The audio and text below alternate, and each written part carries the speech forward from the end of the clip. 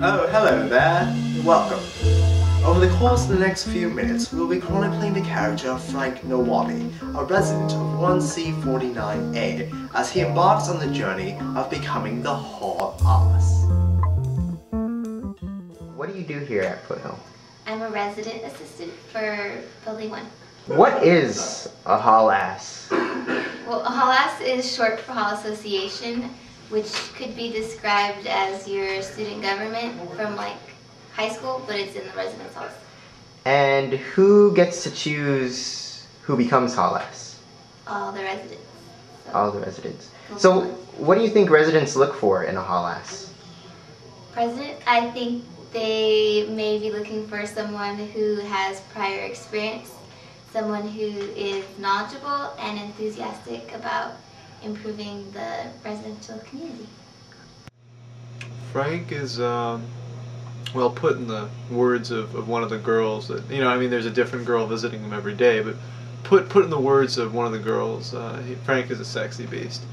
And, you know, I have to concur with that very profound analysis. Frank is, yeah. It'll be like this, it'll be like, oh, Jimmy, and then she'll be like, oh, oh, Oh my god. Right. Hitting the ceiling. oh. Yeah, and then Jimmy will be like, oh yes, you're spinning on my penis, I love it. Oh god. So, what do you think about Frank? 他神经病。 I'm serious.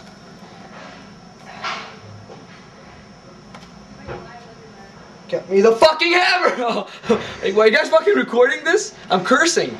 It's not gonna. Oh well. Fuck. Ryan! What? What's your earliest memory of Frank? 他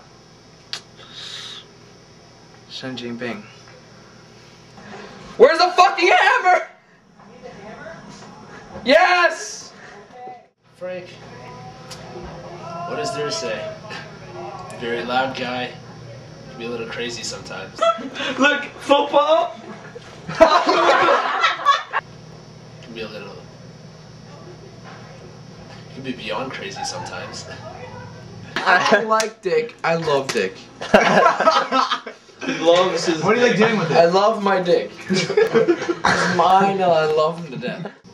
So, I think that Frank is a very, very hyper guy. He's always like around our suite, jumping around with his shirt off and...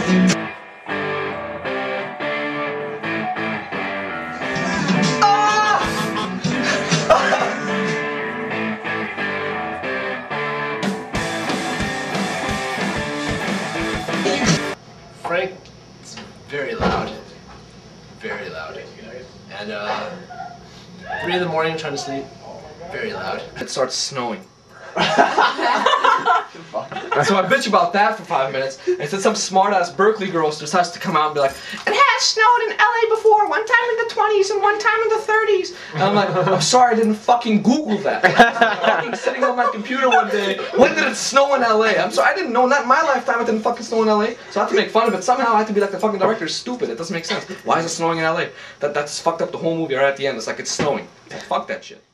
And I think that he probably won't get to be Hall Ass. I'm sorry, but probably not, because I think he's kind of too crazy and I kind of doubt it a little bit. But I still think he's cool, so yeah, thanks.